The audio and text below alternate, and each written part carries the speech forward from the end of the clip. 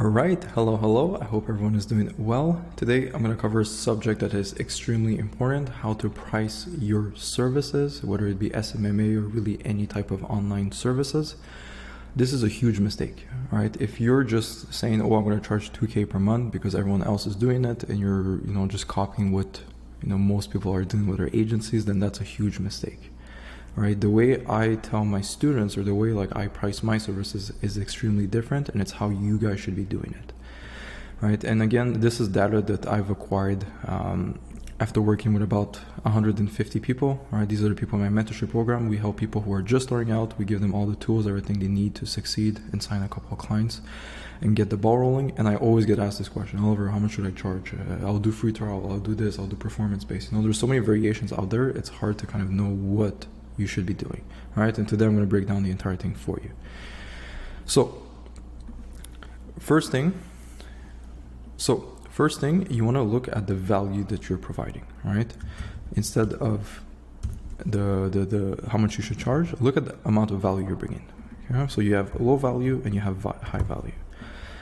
If you're providing something that has pretty much zero value, then of course you cannot charge anything for your services. All right, so $0. However, if I'm providing something that is extremely valuable to my clients, then I can charge lots of money for it. All right, and the objective is where you have to place your service in this, you can call it like a value ladder, let's say. All right, where is your service situated in this ladder? The closer it is to being something that's extremely valuable to the person you're working with, the more you can charge. And that's how you should price your services. So if you guys are doing the typical thing of, hey, I run Facebook ads, this is what it looks like, all right? Facebook ads is good. I'm not saying it's bad, but the issue is that you're not providing that much value. Because let's be honest, all right? Between me and you can just go on YouTube, watch a video or two from some random guy explaining to you how to run Facebook ads, and within half an hour, you can have them launched. Right? You don't have to be a genius to run Facebook ads, which is why I think it's a huge mistake if you're just running a Facebook ads agency, because you're not really providing that much value to the marketplace, right? The only value you're really bringing is, yes, maybe the knowledge of, knowing how to run ads, but if it's local, it's not too difficult to run. It's more so the time convenience of not having to do it. So you can basically delegate it to someone, and yes, some people might be willing to pay for it. But that being said, you cannot command a super high retainer. Okay? So what can we learn from this? You can go about this two ways. Either you price your service accordingly, which is not going to be that much money, or if you're looking to charge a bit more money, how can I add more value? And another way you can look at this situation, if I duplicate it, is this way. This is what I always do with my students. Current situation versus desired outcome. Okay, this extremely important.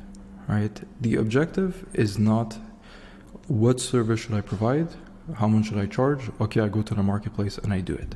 What I like to do is I find my type of clients, right? So let's say me, it's agency owners. I work with agency owners. What is the desired outcome of the agency owners that I work with?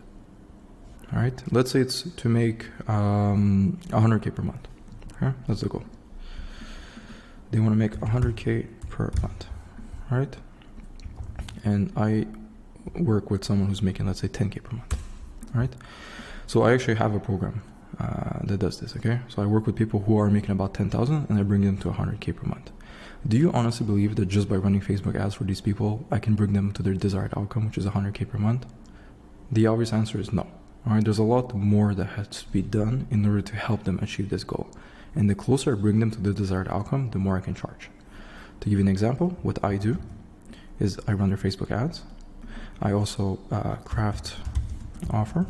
So I help them charge high tickets. So exactly what we're doing right now, I help them build this out for their service.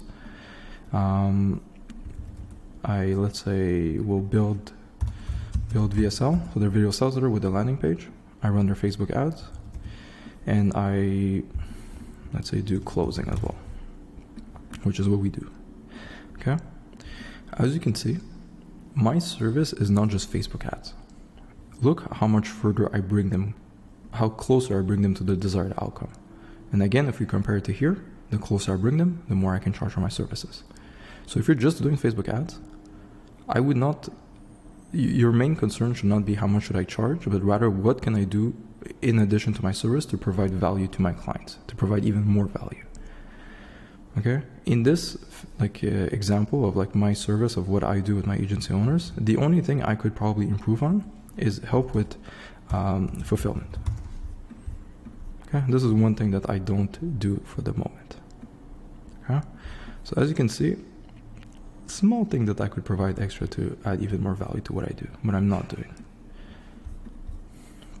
Okay, but I'm still bringing them super close to their desired outcome, which allows me to charge high ticket for my services. Okay, and a good rule of thumb is you want to charge about 10% of the outcome that you're going to give them. So if I'm going to get someone to 100K per month, I can charge them 10,000 for my services. Okay, that's a good rule of thumb. But if I'm just running Facebook ads, I am not bringing them to 100K. Okay, as you can see, like I would be here. There's all of this that needs to be done, so I cannot charge 10K for my services. This is not a 10K service just doing Facebook ads. There's a lot more to it, which will allow me to charge higher ticket. So going back to the subject of the video, how should you price your services? Look at the amount of value that you're bringing to your clients. How much is that value worth? How much more can you add to their business? And then take about 10% of that. If you're just doing Facebook ads, I'm telling you right away, you're not providing that much value because anyone can do this. You can hire a guy from overseas and then have them do it for $500 per month. All right, so you cannot charge 10K per month for a service like this.